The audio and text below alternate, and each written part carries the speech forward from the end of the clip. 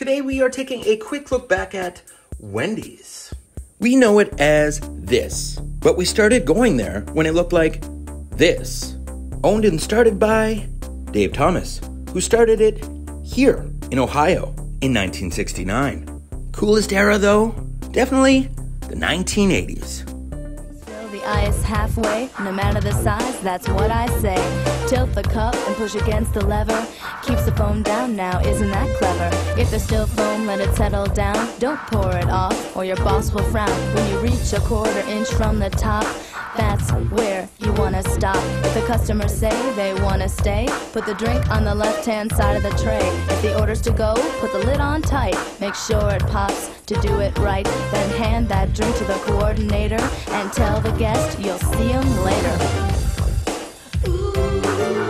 Don't forget to smile when you serve.